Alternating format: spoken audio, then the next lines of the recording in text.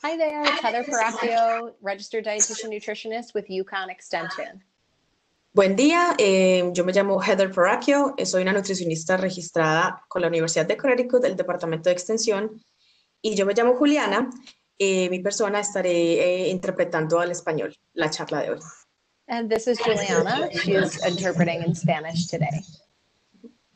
We wanted to go ahead and share with you some information about Pandemic SNAP. So Pandemic SNAP is something that's offered by the Connecticut Department of Social Service, special for COVID-19.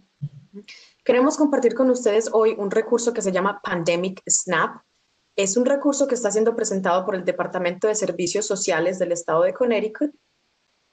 Pandemic SNAP is $5.70 per child per day, retroactive to March when schools closed.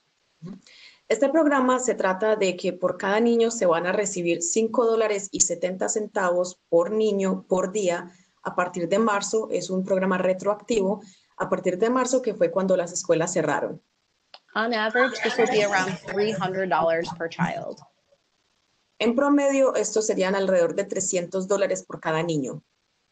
The state is rolling this out in 3 phases. Phase 1 is for families that already have SNAP benefits.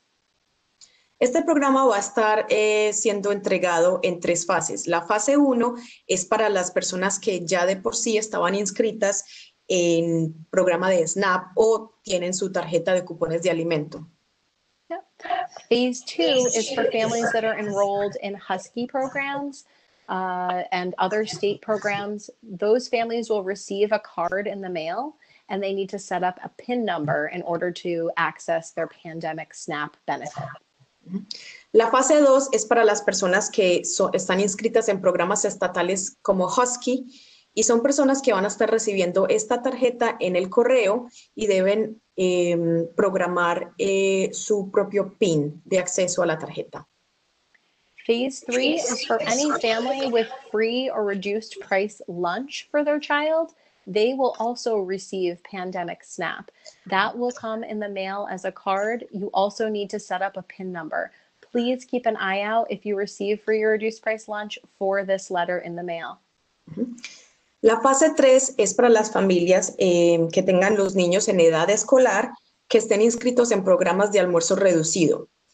Estas personas van a recibir también una tarjeta por medio del correo y también deben configurar su número de PIN. Por favor, si usted sabe que sus niños están inscritos en el programa de almuerzo reducido escolar, preste atención al correo cuando llegue esta tarjeta.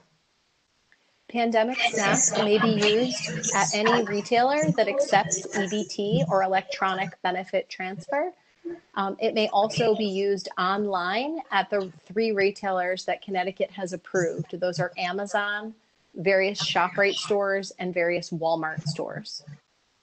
El programa Pandemic SNAP también está disponible para que las personas que tengan la tarjeta EBT la utilicen en los supermercados y las tiendas en donde se acepte los cupones de alimento o la tarjeta EBT. También se puede utilizar en línea en tiendas como Amazon, algunas tiendas de supermercado de ShopRite y otras tiendas aprobadas por el estado de Connecticut.